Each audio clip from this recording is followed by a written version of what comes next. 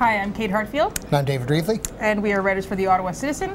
And here's what we've been watching this week in the local campaign. We actually got some polls at the riding level in Ottawa this week, which was something a bit new.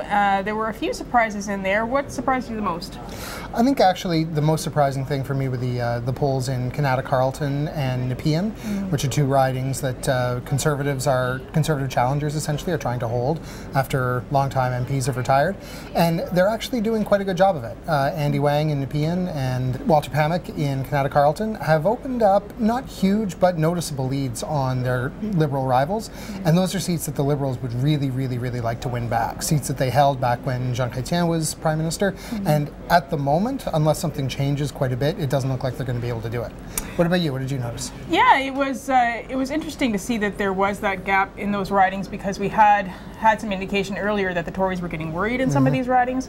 And this was a poll done by Environics for Lead Now, and the idea is to help the anyone but Conservative vote. And we should note too that at the riding level, because of the sample size difference, the margin of error is larger than we would normally see on a big national poll. So some of these races might be closer even than they appeared, or the opposite. But they do still give us a sense of who's got an edge and who's doing how well, and that makes them intelligence we didn't have before. The other thing that's going on in town, has gone on in town, is a couple of national leaders have been here. Yeah, Thomas Mulcair has been here, and Trudeau, and Elizabeth May had a stop through and actually met the Ottawa Citizen's editorial board this week.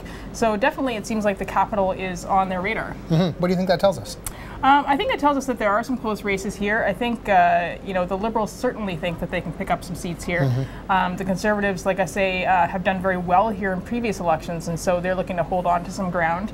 It's unlikely the NDP is going to pick anything up, but they certainly want to hold on to Ottawa Centre. They have some strong challengers there. And you never know what could happen with the NDP, and they could be a wild card. Yeah, and certainly they have seats on the Quebec side that are probably safe, but they definitely don't want to take them for granted, want to shore them up maybe.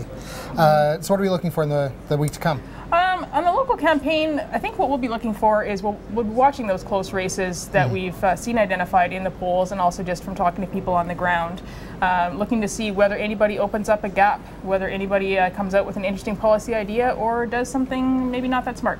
Yeah, I think we're reaching the point in the campaign where we can see the end in sight, and so can the candidates, and probably the ones who are not edging ahead are going to be inclined to take some chances, and the ones who are ahead are going to try to protect their leads.